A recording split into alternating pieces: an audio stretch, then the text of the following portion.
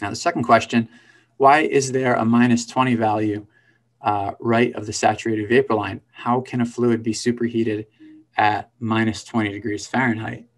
Well, that is a really fundamental question, and it's a good one. Refrigerant is very special, and that's exactly why we use it.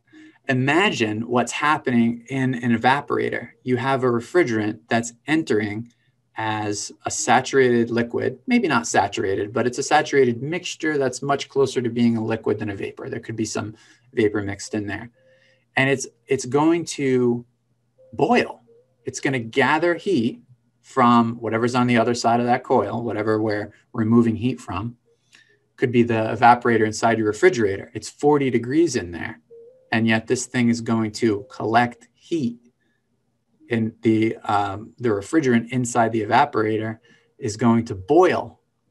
So how could that be possible? That's a physical property of a refrigerant, that it's able to do that. And that's exactly why we use refrigerants. That's, the refrigeration technology takes advantage of the fact that there is such a substance that can behave in that way.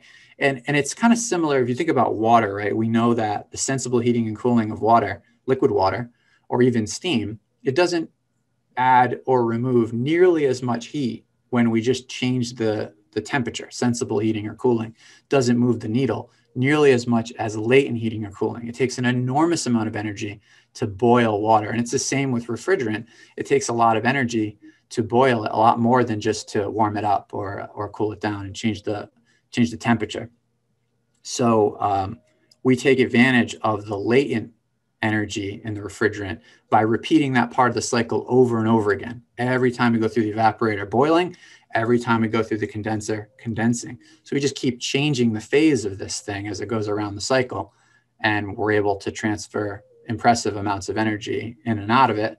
And voila, we have refrigeration cycles and heat pumps. Another good example of that is if you think about a heat pump outside, it's able to gather heat when it's 0 degrees out. It's collecting heat from outside. It's very cold outside, and yet it can collect heat and bring it inside. So yeah, it's a great question. It's a fundamental question, and it's really a property of refrigerants that we're able to boil them at very low temperatures. And that's the magic behind the whole thing.